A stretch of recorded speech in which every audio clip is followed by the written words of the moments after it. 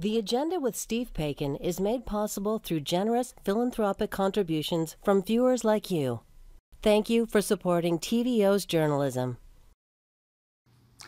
Municipal governments don't get the coverage that other levels of government do, and we wonder whether that's led to an apparent rise in bad behavior by local politicians.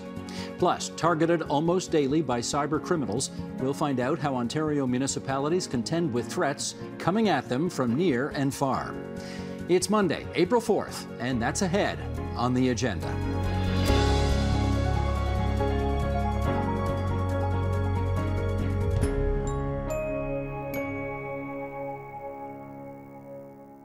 Politicians are often painted as craven, self-interested rogues, which is often unfair, but it's more easily believed when some behave in ways not even becoming of high school student government.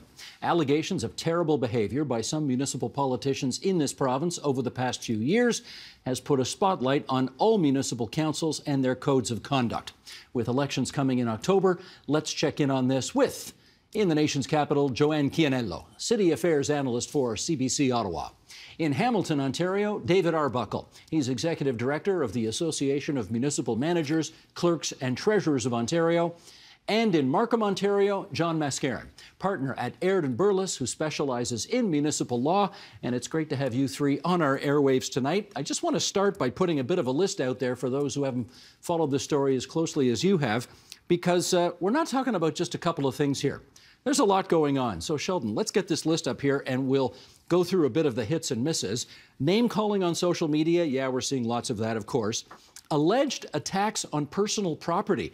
For example, allegations of repeated keying of a councillor's car. Harassment of municipal staff. Refusal to participate in investigations of said harassment, as is the case of an Ottawa councillor. Civil suits against elected officials. Sexual harassment allegations. Council meetings cancelled for weeks due to infighting and municipal staff refusing to attend council meetings because of said infighting. And the list goes on. Joanne, let's start with you because you've been covering Ottawa City Hall for many years. Is it worse today than it was? Yeah, I think it is in some ways. I mean, those are a lot of different subjects, right? So social media has been worse for all politicians and also members of the public everywhere. So that's its own special category of people behaving badly in public.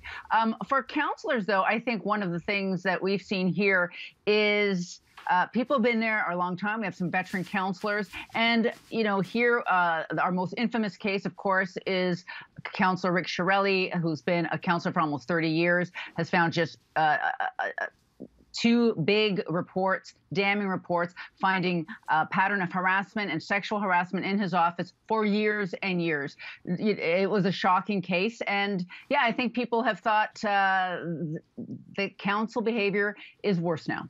We'll talk about what consequences are possible and have been laid against Councillor Shirelli and others. We'll get that still to come. But John, why don't you pick up on that? You've been watching this from your perch in the legal community for many, many years. Is it worse now than it's been? You know, Steve, it appears worse because, of course, it's magnified now because now you have to have codes of conduct in every municipality. And so you see these coming forward much more. I differ from Joanne. I think this has always been the case. I think councillor members have always been behaving badly throughout the years. And it is more recently that a spotlight's been focused primarily through the accountability and transparency mechanisms put in place by the Municipal Act. So I believe you've seen really atrocious behavior now brought to the spotlight when it didn't used to be before. Well, let's, I guess, remember the Ontario Municipal Board was created about a century ago because there was so much malfeasance and corruption on local councils all across Ontario. So, right, there's nothing necessarily new in this, but okay, David, why don't you come in here and tell us from your vantage point, does it feel worse today than it's been?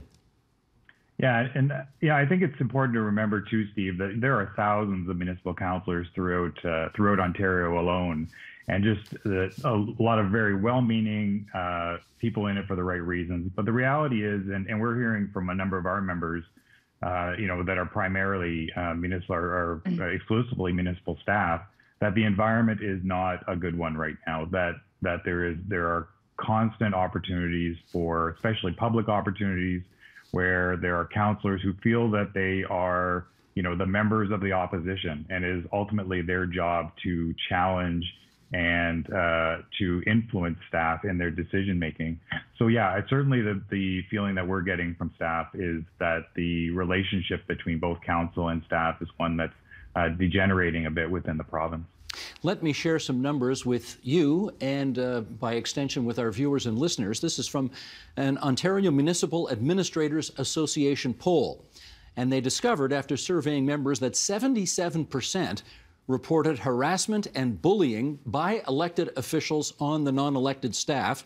76% stated being personally harassed by a member of council. Okay, David, come back in here. What do you make of those numbers? Yeah, those are certainly numbers, Steve, that are being reflected by our members. I've been with AMCTO for just over a year now, and I've had probably about a dozen emails from our members that are echoing those numbers as well. And the key piece is we even have some members, I've had probably about 6 members who have told us they're leaving the sector entirely as it relates to the relationship that or the experiences that they're having at a local level. So certainly our members are reflecting those numbers on, again, a weekly and monthly basis. John, how do you react to those numbers? Those numbers are egregiously bad, aren't they? And I have been hearing those things for many years now. I've been an integrity commissioner for about close to 10 years, I think.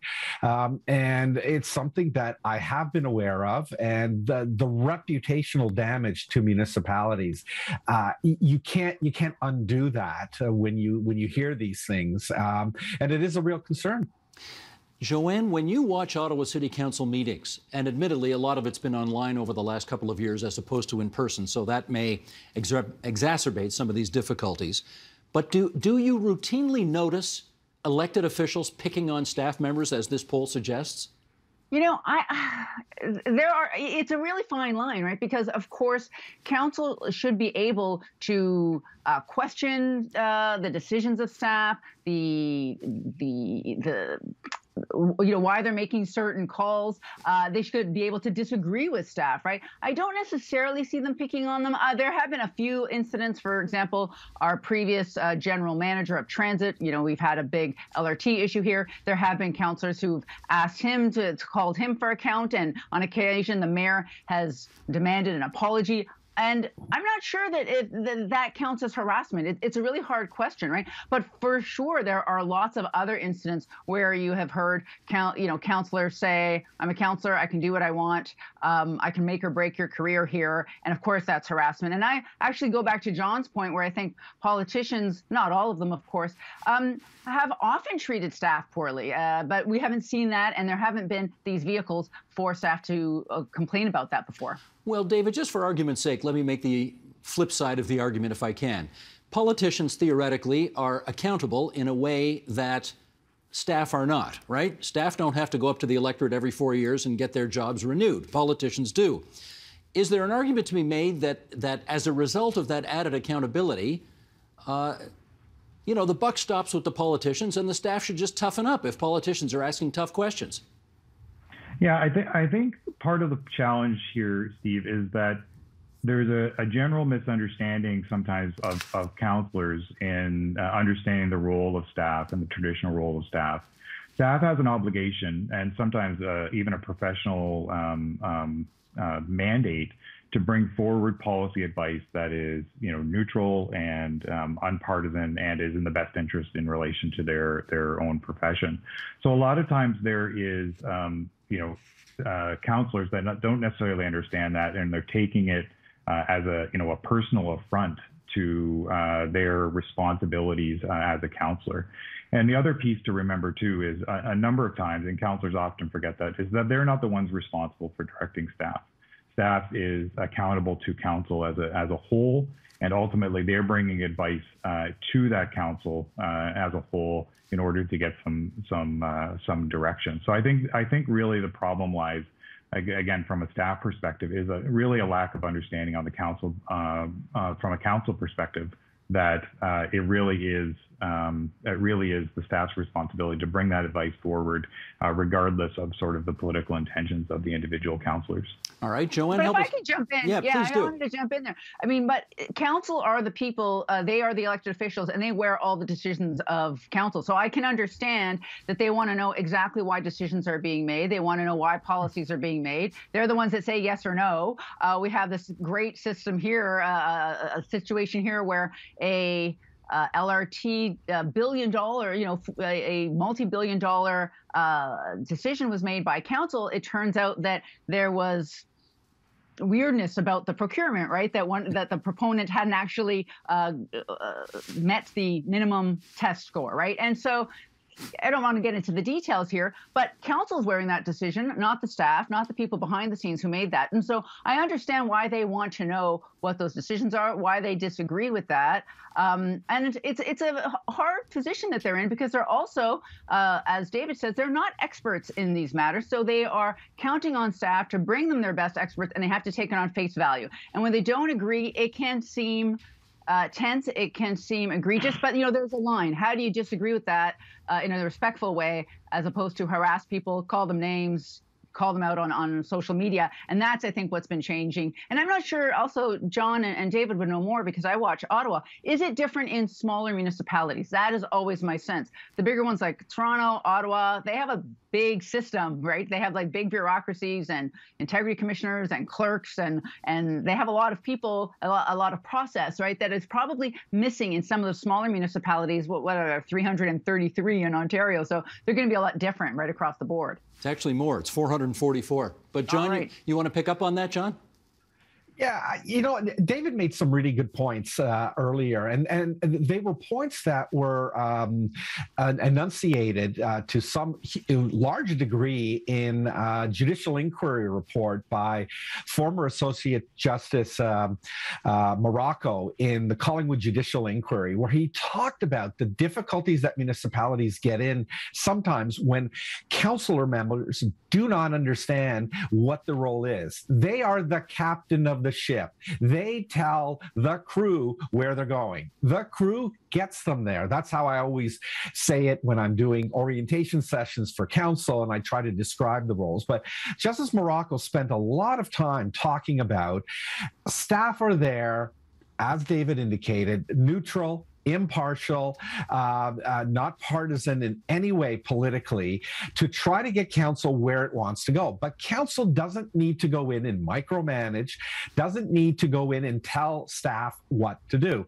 Joanne's point is, in smaller municipalities, you don't have that huge amount of staff, and so therefore council members almost feel like they can come in and start driving the ferry to the island, which is a matter that I had to investigate a couple of years ago, which is completely wrong. You've got the ferry master who drives the ferry, not the council member who takes it over because he doesn't think it's going fast enough. So that's the problem, I think. Council members really do not understand. And in the Collingwood Judicial Inquiry, Justice Morocco did recommend that there should be changes to the Municipal Act to recognize specifically that the role of council is not to individually instruct staff. The role of the individual members of council is not to instruct staff. John, just because your metaphors are so fantastic, I want to put a follow-up question to you if I can here. And that is, it does focus on the Ottawa example and Councillor Shirelli, who has gotten himself into a great deal of trouble over the last years. And apparently all council could do was dock his pay for 15 months. Do you think we need a change in procedures in Ontario whereby if somebody behaves egregiously, his or her colleagues can say, you know what, we're impeaching you and we're kicking you out of your seat because you've gone beyond the pale? What's your view on that? Well, that's a really tough one, because you see such terrible behavior in some municipalities that you say, hey, that should be the result. The problem with that is, Steve, is that most places, most assemblies do not allow their own members to kick out a fellow member, because that would be the tyranny of the majority, right? They'd be perhaps not liking the maverick views of a particular member of whether it's the council or the assembly assembly, and all of a sudden feel that it's appropriate for them to remove them. Now, the province is looking at things like this. There was a huge consultation commenced last year by the Ministry of Municipal Affairs and Housing to look at what to do with members. Alberta passed recall legislation, not only for local members, but also for members of the Legislative Assembly and for school boards.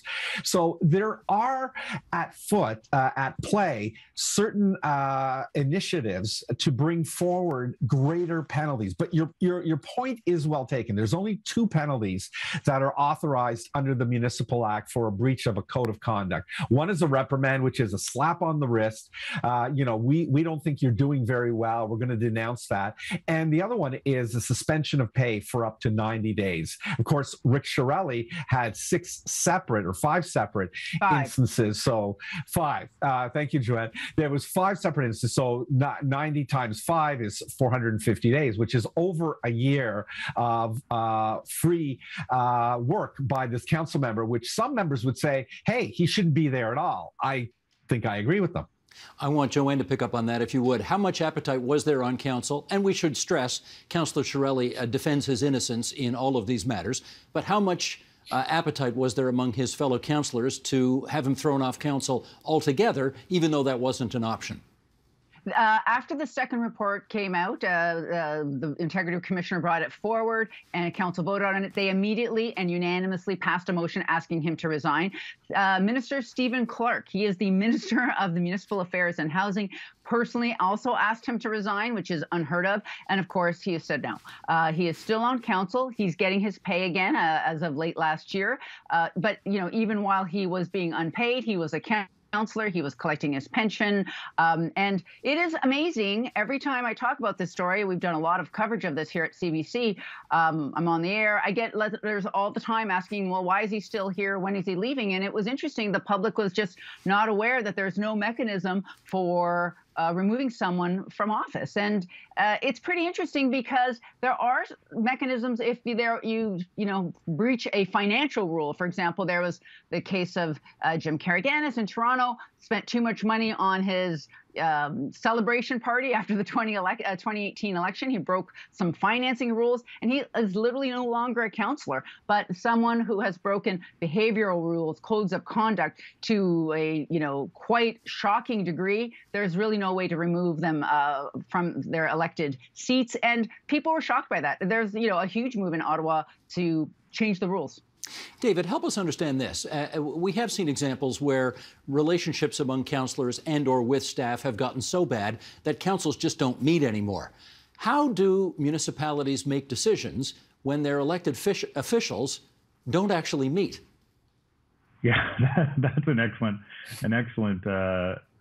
point, Steve. The reality is, though, there needs to be a better understanding in relation to that overall role. And one of the things, just going back to, again, what John was talking about with the provincial consultation, I did a bit of research back between 2014 and 18 in relation to how councils were actually doing in relation to holding their individual councillors accountable.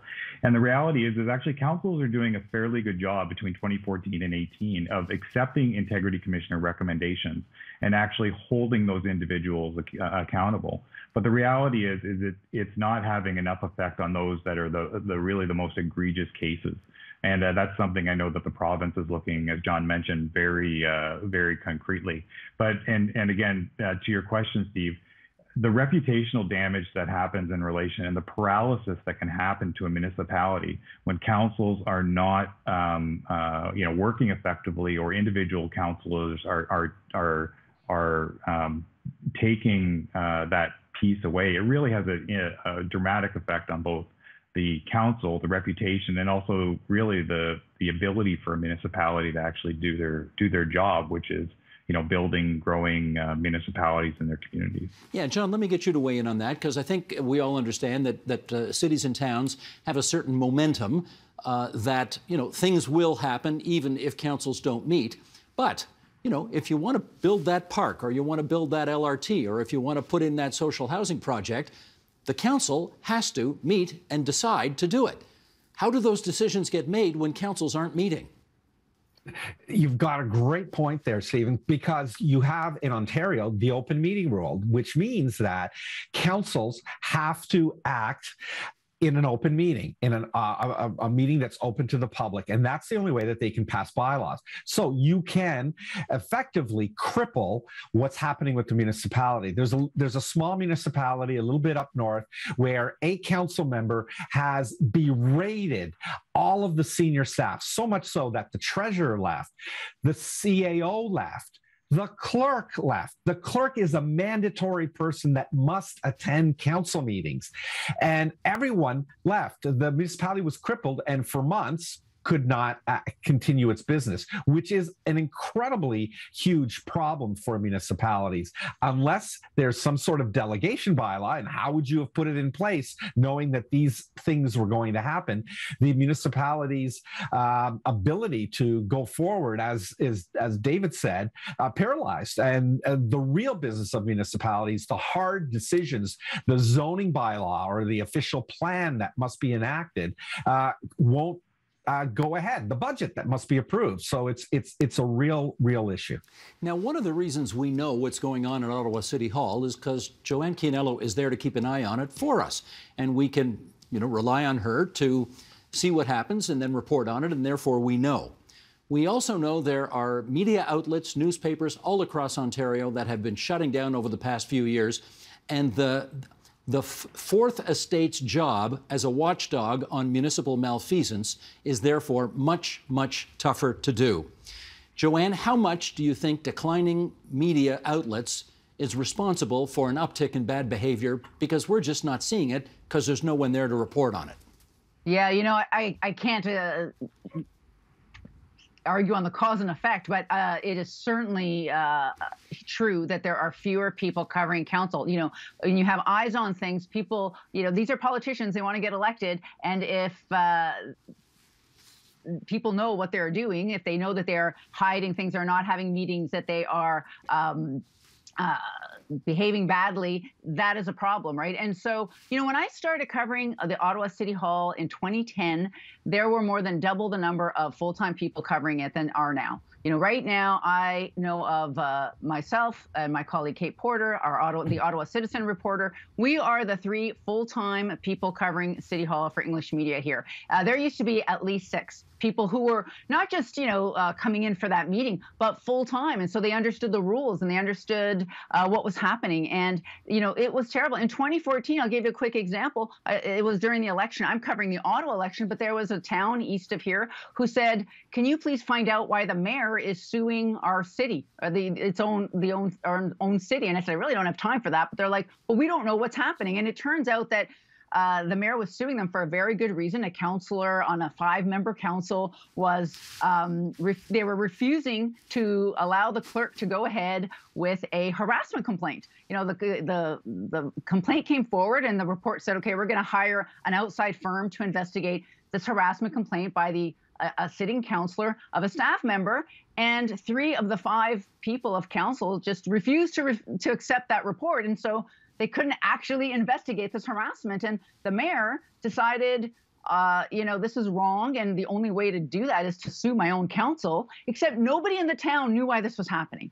And so I wrote one story. I mean, this is something that should have taken months and months of coverage. But this is what's happening across Ontario, especially in smaller centers, where we just don't know what is happening on council. And we don't also have the reporters who have, some knowledge of how the rules are supposed to work. And so who knows what people are getting away with. David, I don't know if I'd make this argument, but some people will make the argument that because you have, for example, a party whip in party politics at the provincial or federal level, there is at least somebody there whose job it is to make sure that people behave properly. And I guess it raises the question about whether or not bringing party politics to City Hall, which traditionally doesn't have party politics, might make a difference on this front. What do you think? Yeah, I'm not sure I would go that far, Steve. What I would emphasize is the fact that the clerk of a municipality has a specific role in relation to enforcing what's called a procedural bylaw. So ultimately, what happens at a council meeting is stated, and how people are supposed to be able to act in that council meeting The clerk is primarily responsible for that, along with the head of council, who is ultimately, again, the mayor, Reeve, or whomever, to bring decorum to that particular proceeding. So I'm not entirely sure party politics is the solution to that, but ultimately it is around, again, we're talking about education of council, of educating them in relation to what the most appropriate, the procedural bylaw is, and how they really are supposed to be acting within that framework. Okay, John, one last question, and I'll put it to you. We all know, we've heard this since we were kids, taking civics in school, that municipalities are creations of the province. They are creatures of the province. So the province ultimately has a big say and presumably has a role here. Do you know whether the province is doing much or anything to clean this up? Well, yes, creatures of the province, again, reiterated just late last year by the Supreme Court of Canada, once again in the City of Toronto versus the Attorney General of Ontario on the whole council issue in the City of Toronto. Yeah, the province is looking at it. As I indicated before, the Minister of Municipal Affairs and Housing had done a consultation. I had understood that changes were being proposed for late last year, and we're still waiting, and there's an election just around the corner. I don't think we're going to see them. You have a private member's bill that is now going to second reading, brought forward by a Ottawa City Councillor, a former Ottawa City Councillor who's now a Liberal MP, asking for greater powers, greater authority for the Integrity Commissioner to apply to the court to have someone removed, someone who's behaved egregiously badly in accordance with the Code of Conduct or other ethical procedures or rules that the municipality has put in place. So I think the province is very mindful of this. Will they have the guts to go forward with harsher requirements for municipalities and their members, as Alberta did for their elected officials? Less than 2 months before a provincial election, will they have enough guts? To ask the question answers it, I suspect. From left to right on my screen, David Arbuckle, John Mascara, and Joanne Cianello. Really good of all of you to spend so much time with us on TVO tonight. Many thanks. Thank you. Thank you. Thank you.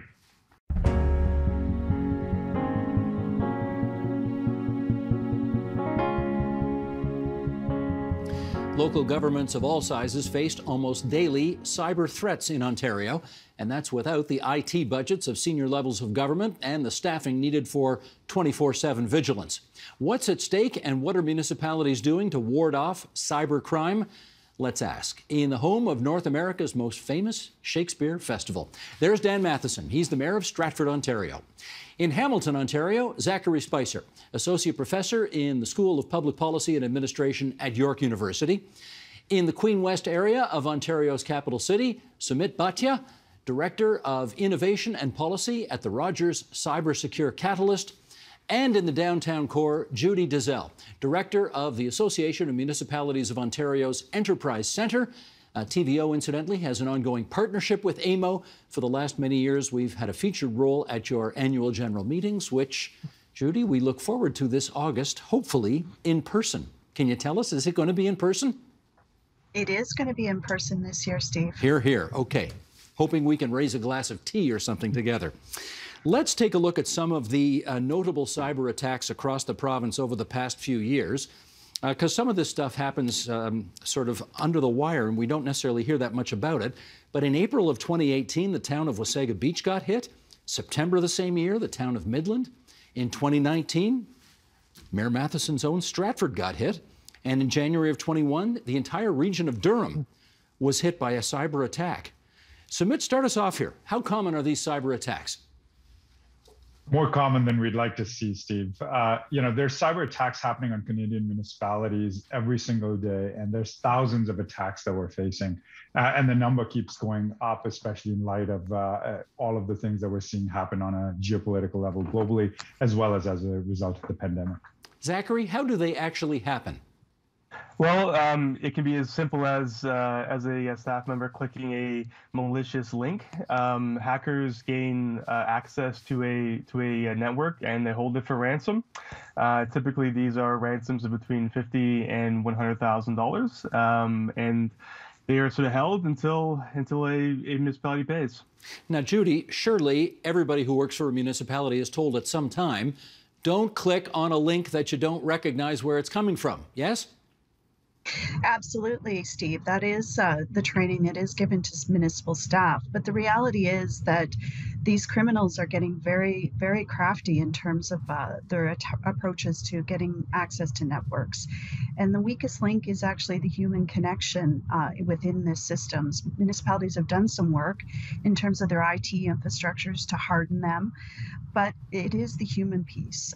We want to do good service to citizens within municipalities, and sometimes that results in accidentally clicking on a link and giving access to the network that you didn't intend to do.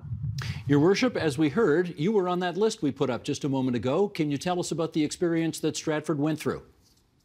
Well, it was Easter weekend 2019, coming into Easter Sunday morning, and of course our external security company noticed some activity on our servers about 5 a.m., quickly realized that they had gained control over some of the servers, notified our staff, and they of course came in on a long holiday weekend to make sure they shut down the system to try to stop them from gaining widespread access to all of our systems. And then the methodical, long and deliberate process of understanding where they got in and how they got in and how to resecure the network started to take place. But at the same time, we still had to worry about ongoing operations, ensuring our emergency management services were up, our water and wastewater facilities could still run.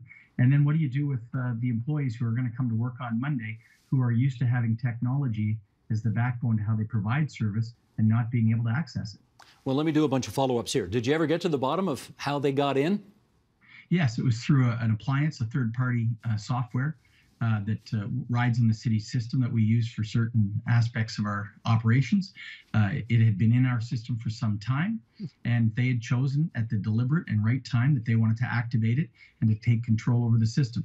And it's one of those things where you look and you wonder how many other vulnerabilities, because you have so much software that rides on your system, are out there, and then also how many other communities is that same software sitting on the servers of and are just waiting to do the exact same thing again. And how long did it take to fix it? Well, we were without our computer servers for almost 12 days, which was lightning fast in this business. We had a really good partner in Deloitte and our cyber security, but also our insurer and our own IT staff. But it was tough for 12 days, of course, working through the process, taking servers offline, scrubbing them, checking all devices, hardware, and then bringing them back online. And today, we have a very robust education campaign for our employees with regard to phishing and penetration tests. Do you know what the cyber criminals actually wanted to do to Stratford? They just wanted money, Steve. All they really wanted was a Bitcoin ransom, which of course the city paid. And we were caught in a situation. Once you have cyber insurance, your insurance company takes over some of the decisions for you. And they were insistent that based on the amount of money that it would cost to pay the ransomware, that it was far better to do that and then it was to just let them keep it and of course rebuild databases. That was against the advice, of course, of the Ontario Provincial Police Cyber Crime Unit, the RCMP crime unit. They don't like you to pay. They'd like you to kind of leave them out on the ledge. There's also the obligation municipalities have, and of course elected councils and administration, of what information do they have access to, and what's our fiduciary duty and legislative responsibility to ensure that it's protected. Well, let me get where everybody else is on that issue of whether to pay or not to pay. Sumit, what's your advice on that? I think that debate continues in the industry, and I think we're probably going to see, at least in the short term, Steve, a case-by-case evaluation of whether to pay or not to pay. There are organizations that have the luxury and the resources, and I'd say also the influence to be able to take a stand and say, we will not pay. But we know that there's a lot of small, medium businesses, there are a lot of smaller municipalities that are affected, where getting back to the order of operations is a priority. And in those cases, we do have to evaluate whether or not payment would be the quickest, easiest way for them to get back to running operations. So at this point, I think the debate's going to continue for a while. Zachary, what's your view on that? Well, I mean, I think it's important to recognize as well that paying doesn't guarantee that you're going to get your systems back. In some cases, we have seen municipalities pay, and then they're asked to pay more, $10,000 more, $20,000 more, additional Bitcoin, and then of course it encourages others. So I think municipalities are in a very tricky position because there's no guarantee that you'll get your systems back, but at the same time, that's usually the quickest way to get your systems back. Municipalities are also under tremendous pressure to get back to normal operations, right? And of course, once the public finds out, people are going to be obviously anxious about the potential vulnerability of the information that they've given the government. Judy, do you have uniform advice that you give to all of Ontario's 444 municipalities on this front? So in 2020, we did release a cybersecurity toolkit for municipalities, and it reflects exactly what the mayor said in terms of the OPP advice and not paying for ransom. There is an incentive, obviously, to criminals by paying that ransom to continue these kinds of attacks. And it also doesn't guarantee, as mentioned, your data getting back to you. Having said that, the city of Atlanta was attacked in 2018, and they chose not to pay the $55,000 in Bitcoin that was asked in the ransom, and instead decided to rebuild their systems. The last time I checked, they were in about $17 million in terms of rebuilding their system after that ransomware attack. Each municipality has to look at the individual scenario they're caught in terms of the event, weigh the pros and cons, and make the decision as to whether or not, in fact, they are going to pay the ransom, or if, in fact, they're just going to rebuild their systems. But the only thing I would really emphasize, and really is important, is we've got to recognize that these are crimes and that municipalities need to report these crimes either to the OPP, their local enforcement, or the RCMP, because even though it's hard to track these criminals down, there still needs to be some tracking of it in some way in terms of police activity and monitoring. Sumit, let me get your view on that, on what transpired in Atlanta, because I guess it takes a lot of political guts to say to taxpayers, we're going to spend $17 million to avoid giving $55,000 to a bunch of cyber terrorists. What do you think of their decision?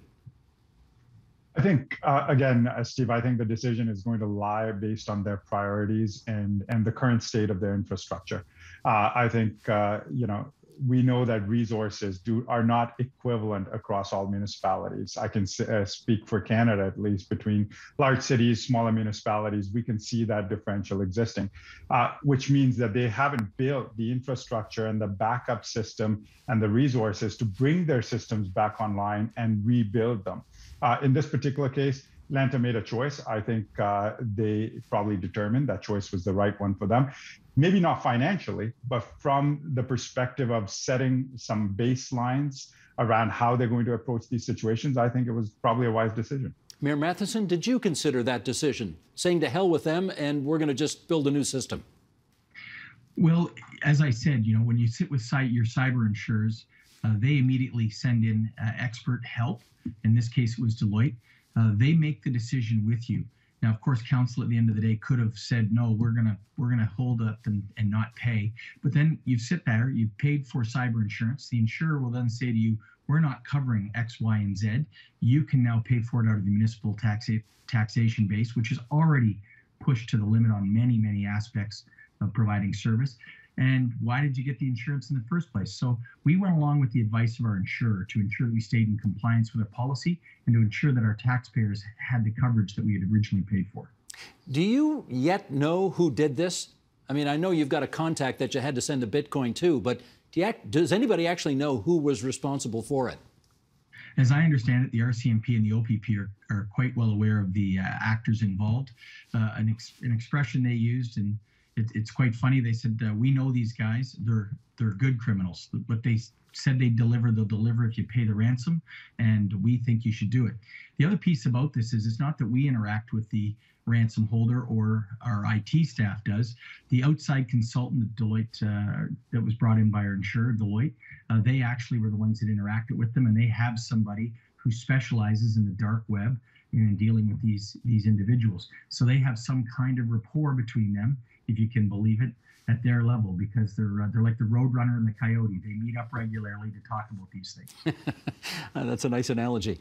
Tell me, did you, I'm not trying to suggest here that you're antediluvian or something like that, but let's face it, most people in this country don't know where to buy Bitcoin. Did you know where to buy Bitcoin to take care of these guys?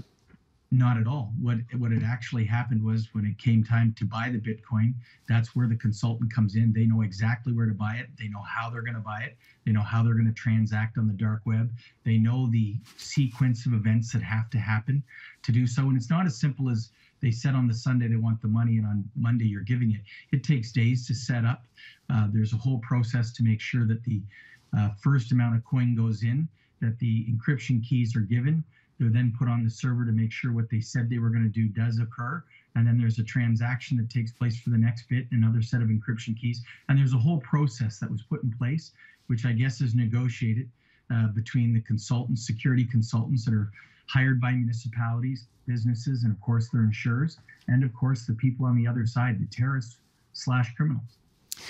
Sumit, the example of Atlanta, $17 million, that's a lot of money. The Stratford example, $55,000 of Bitcoin, is a lot less money. I'd like to know, from your experience, what's the most egregious amount you can recall having been paid, let's say in Canada, to get rid of a cyber threat? You got me there, Steve. I think, in Canada, the numbers have been relatively low. On a North American level, I've heard numbers up to about $2.5 million, but I wouldn't be able to give you an exact answer for Canadian landscape. But I think what we've seen typically is $50,000 to about $500,000 seems to be an average within which a lot of these organizations are operating when they make their requests. And do you know, I mean, fair enough on the money amount, but do you know what the sort of most egregious or worst example of an attempted threat was? Yeah, I think, one of the threats that comes to mind is one that had happened in New Brunswick. In fact, I think St. John's in New Brunswick, and they were forced to shut down all municipal services following a severe breach. Now, we've heard lots of these things, but in this particular case, St. John, I believe, had refused to pay the ransom demands and also elected not to immediately reveal the details of that attack and went ahead and completely rebuilt its systems, which means that you had to change everything from how you communicate with the outside world to how you deliver services. That's a massive undertaking, and that's one that comes to mind right now as you ask that. And how did that eventually resolve itself? I believe they did manage to get through. Now, it takes there's a lot of interesting learnings as we go through this experience, right from how do we communicate with our partners, to communicating with our vendors, to communicating with citizens. And at the same time, how do we start to now integrate our systems to work with much larger networks that we are part of? So I think part of this is the learning that comes and follows months, years after, and then how that learning is shared with a much larger ecosystem so that we can all benefit from it. Judy, I guess one of the concerns is that nowadays, pretty much everything we rely on our municipalities for is digital, whether it's electricity or water service or whatever. So tell me, what is the concern you have that if these things don't get resolved appropriately, if a threat is acted upon, what are you concerned would take place? Well, as you know, Steve, municipalities are responsible for a lot of services that their citizens rely on, from road networks through to water systems, wastewater systems. And many of these monitoring systems are now connected to the internet and subject to potential threats as a result. And, if there is an example potentially of a cyber attack, it could threaten the water quality that you have. It could threaten a number of things in terms of that. We've seen that in the US. There was a water system that was attacked, and it did threaten the water quality, which in turn obviously could also threaten the public health. And so these are the kinds of things that really concern me about this. And this is where we really want to focus our energy in terms of municipalities thinking about their IT infrastructure, because it's not just your computer system anymore. It's anything now that a service provides that is connected to the internet. We've got to think broadly, and we've got to think about how we are going to maintain current software standards for those, how we're going to protect against criminal activity within those systems, and also we're going to need to develop business continuity plans in the event of attacks. And those are the kinds of things that we are working on right now with municipalities. Zachary, could you pick up on that? What would be your most scariest concern of happening to a municipality if some cyber threats were actually acted upon? So for me, it's really about the threat to critical infrastructure. So I share a lot of the same concerns as Judy, and she mentioned the case in Florida. That was Oldsmere, Florida, where the cyber criminals actually slowly increased the amount of sodium hydroxide within the water supply, right, to the point where it was really reaching dangerous levels. So it's things like that really scare me. But with that said, even kind of run-of-the-mill cyber attack could critically disrupt the operations of any municipal government and prevent them from servicing residents over the period of 2 weeks or months or anything like that. So these can be incredibly disruptive. But I think the severe threat to critical infrastructure is the thing that really worries me. Let me follow up with you on that, Zachary, because just as we try to imagine what potential havoc can be caused, I mean, presumably they could knock out all the street lights. I mean, the traffic signals. I mean, that would really cause a lot of havoc.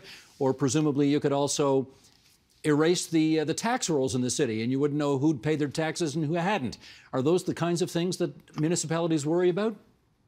Absolutely. I mean, more and more infrastructure at the local level has digital components to it. I mean, we have sensors in our roads, our traffic lights are generally controlled digitally.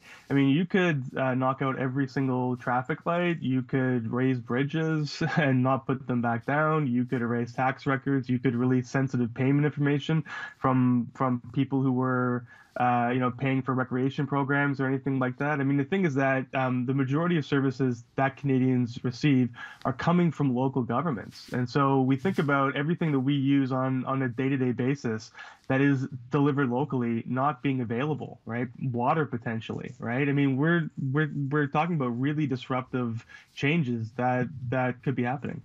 Your Worship, that's a pretty scary list that Zachary just gave, but what was on your list when you knew that Stratford had been hit? Well, you right away go through all the privacy legislation and all the data that sits on your server, whether it is banking information, how the recreation programs, your Ontario Works database, your public housing database, all those types of listings. We're required to, of course, separate them and ensure that they're protected at all times. And that was one of the first things we wanted to do, is make sure that any data that we were holding like that was protected and safe, because that was one of the things we communicated, not only to our staff, but the public, that the information did not include personal or private information. And that gave some relief to people. There's still the skepticism that goes with it, where they're kind of the show me I'm from Missouri state idea, where they want to know how do you know that for sure? And you just have to keep following up on it. You know, one of the things that strikes me the most about this, though, is that every municipality is being tasked to do more with less, to become more efficient in providing services. And everybody wants to move to that online ability to transact, to buy service, to do things. And with it comes, of course, an increased amount of traffic on the internet, and of course, through systems that are prevalent throughout municipal government. But it also then requires that there's the commensurate amount of money spent on security. So the efficiency that's gained, that people think you gain from necessarily moving to online services, it actually takes some of those savings and they have to be diverted into better IT systems and higher security levels to ensure that you can continue to operate those services. And I think that's one of the things that so many municipalities are learning now, that the savings just don't fall to the bottom line, don't allow you to reduce taxes, don't allow you to allocate to some other area, because the IT infrastructure now needs to be seen as foundational to the operation of the entire community. If you don't have strong IT and strong IT services and security, you can't provide the basic services anymore. Well, I was just going to say, Judy, we're not going to go back to the day where everybody trudges down to City Hall with a check and pays their water bill in person. I mean, most municipalities couldn't handle that if that were to happen. So the alternative is to try to be as invulnerable as possible to any cyber mischief. How close to that do you think municipalities across Ontario are? So the pandemic has really hastened the pace of digital government. Citizens are absolutely asking for more access to digital services, and that is something that municipalities need to respond to. But the mayor is absolutely right. This is something that is relatively new. IT infrastructure is now just as critical as your road network or your water system, and there's some work that needs to be done by municipalities in terms of strengthening that IT infrastructure to be able to provide those services. In terms of protecting, there's no guarantee that anything you can do was going to give you 100% protection. Criminals are very motivated to access your systems. And so the point I made earlier about training the humans is really important, because that is in fact the weakest link. It's really, we need to focus on training people to recognize potential phishing attacks through email so that they don't open up the system to vulnerability. You can do all kinds of things in terms of encryption of data, multi-factor authentication, backups that are held off-site, all of those good best practices in terms of IT.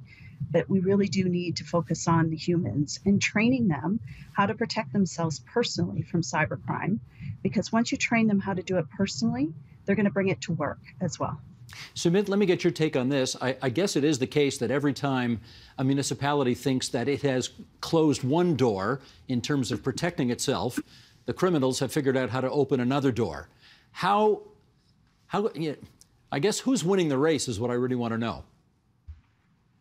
We've heard this before, Steve. They just need to win once. We need to win every single time. So in that sense, the race is a much longer race for us, where we're sprinting and marathoning all at the same time. And that's just, unfortunately, the way our municipalities are currently resourced. Municipalities are often dealing with maintaining cyber risk and resilience for some of the most important civic services and critical infrastructure that keep our communities operational and safe. That's a pretty large attack surface for a lot of cyber criminals to try and exploit. And they recognize the vulnerability of this sector, and they're looking to exploit them both for monetary gains and social political instability, and sometimes sheer mischief. So the game looks very different from their perspective than ours. And at this point, we've got quite a road ahead of us. In which case, Zachary, is this a case of not whether a municipality is going to be hit, but when a municipality is going to be hit?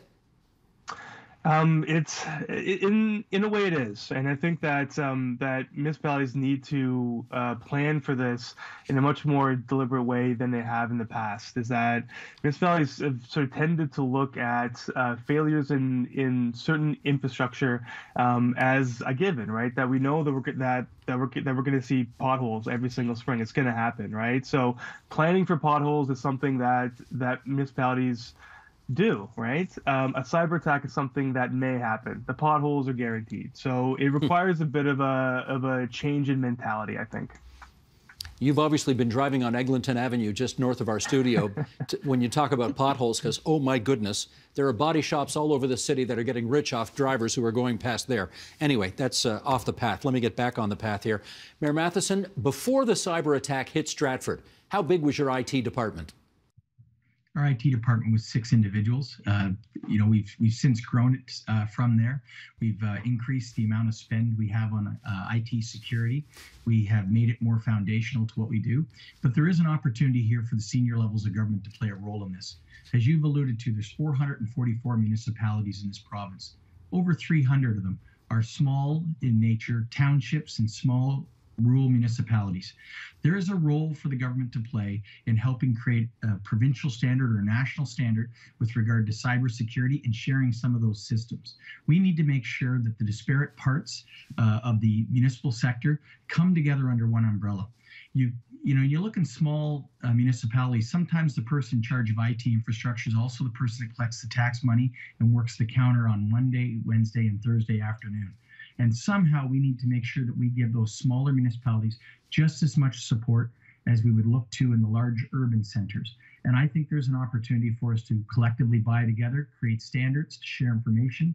They're already doing it at Ryerson on the cyber security unit, sharing risks and best practices. They're doing it at AMO. And I think that these things can continue to go on into a provincial level and almost a national level here, so that Canada can be a secure nation for its municipalities and government IT infrastructure. Judy, I should get you to follow up on that, because I have no doubt that cities like Toronto and Ottawa spend tens of millions a year to keep their system safe, but there are lots of small municipalities, as the mayor says, where they can't afford that. What do they do? And he's absolutely right. He stole one of my standard lines that I use every time I introduce municipalities in Ontario. There's 270 with less than 10,000 population. Their average FTE count is 5. They've got small staff counts dealing with multiple services requirements they already have. And IT is not one of them necessarily. And in those cases, they often rely on either an external consultant to manage their IT infrastructure, or they work within a shared services model. There are some counties within Southern Ontario that offer IT to their area municipalities, for example. So these are the kinds of things that municipalities are doing to beef up their IT infrastructure because they just don't have the staff to do it locally. We are also working on helping them build that. Part of my job actually is to identify gaps in markets for municipalities and ways to extend the capacity of municipalities, and also perhaps do some aggregation to lower the cost or provide better value. And so we're absolutely looking at that at AMO in terms of ways that we can help municipalities on the cyber side. It's also around cyber insurance. The mayor spoke extensively about how they relied on their insurance provider when they were attacked. The reality is that cyber insurance is quickly becoming a dinosaur. It's a losing proposition for insurance companies. They are not offering insurance for cyber anymore to a lot of places. If you get it, feel grateful for it, but I suspect that within the next couple of years, it'll be completely gone. And that's an area that we're looking at, because gone with that cyber insurance is that cyber response team that the mayor and his council relied on when they were attacked. Small municipalities don't have those cyber response teams on their own, and so we need to figure out how to provide that kind of service in the event of attack. That feels like a good place to leave this thing. I want to thank the four of you for coming on to TVO tonight and sharing your views on this. Zachary Spicer from York University, Dan Matheson, the Mayor of Stratford. In the lower left-hand column, Sumit Bhatia from the Rogers Cybersecure Catalyst System, and Judy Dizelle from the Association of Municipalities of Ontario, all 444 of them. Talk about a target. All right, thanks everybody. Be well out there.